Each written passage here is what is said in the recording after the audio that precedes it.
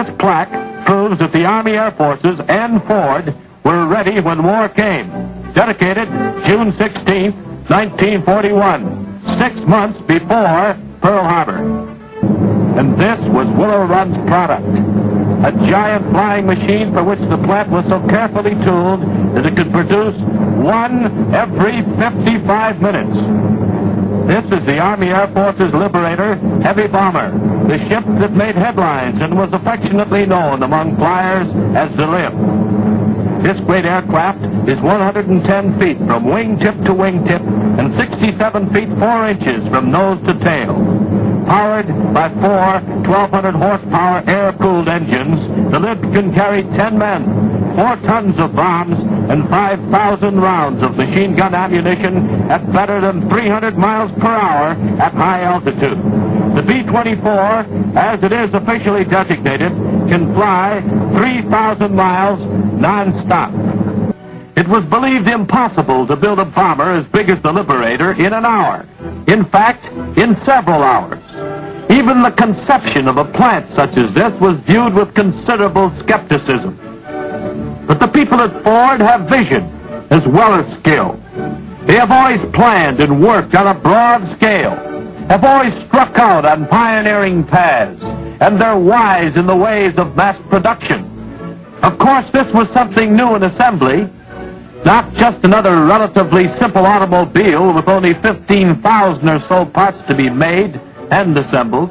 Each of these machines is made up of 1,225,000 parts, and each had to be perfect. And in these lines you see the evidence of another Ford-made miracle. The Willow Run bomber plant has furnished one of the miracle production stories of this war. It produced 8,685 bombers in a steady stream, relentless, unceasing, on time, as methodical as a great river fed by its tributaries. These ships are the product of experience. Constant changes, some dictated by service conditions, have given to the Army Air Force's bombers that fly farther, faster, and higher, with the result that the final marbles look far different than their older cousins. After the ship was built, Ford's job was not yet done, because each ship, each of the thousands made at Willow Run, had to be thoroughly tested by both ground and flight crews.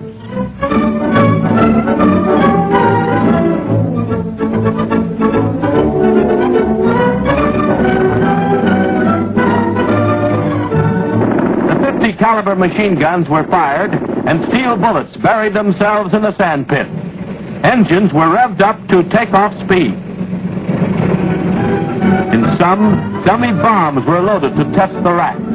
But in all the planes, hours and hours were spent in tests and checks by specially trained ground crews before functional tests aloft.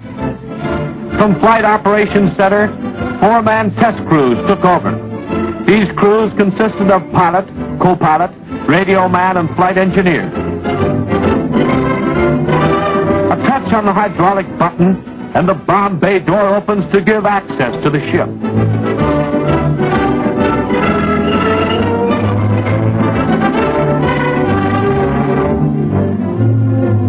Engine start.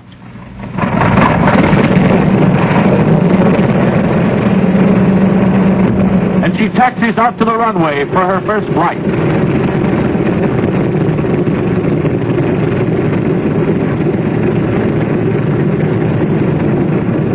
The big ship gathers speed rapidly, racing down the runway for a full power takeoff. We're airborne and the wheels are retracted into their wing well.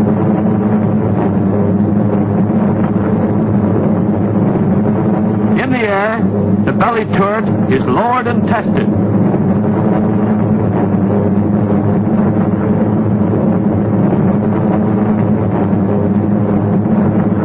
Each of the 4 propellers is fully feathered.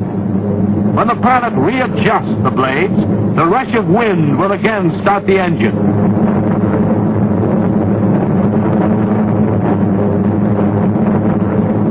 Bomb bay doors are open and closed.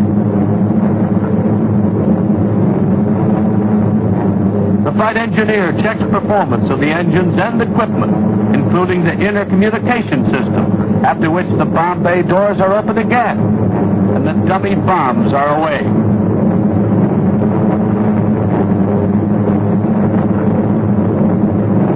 Test completed, our ship peels off.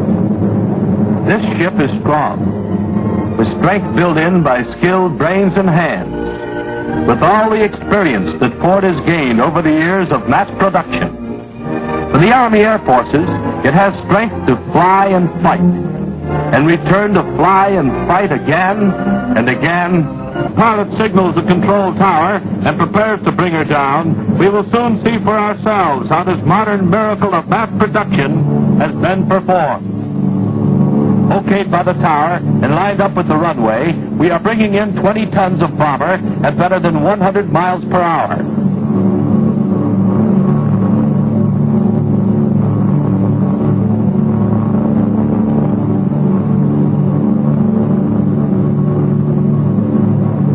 We're down on solid concrete.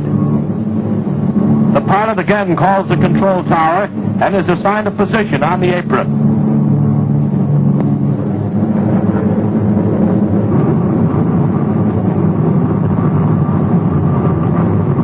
As we taxi to this berth, we pass just part of a day's production waiting to be tested by Ford pilots.